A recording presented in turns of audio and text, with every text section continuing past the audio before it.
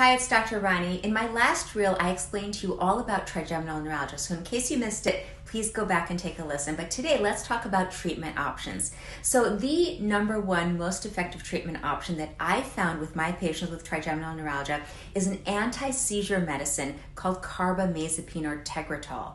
Now, in some of my patients, once they start this medication, their pain goes away like that. It's almost like a miracle drug for trigeminal neuralgia. In case that doesn't work, then my next go-to option is a medication called Lyrica, which is pregabalin. Now, Lyrica is very commonly used for all kinds of nerve pain, such as diabetic neuropathy and other types of nerve pain, but I've also found it to be extremely effective for trigeminal neuralgia.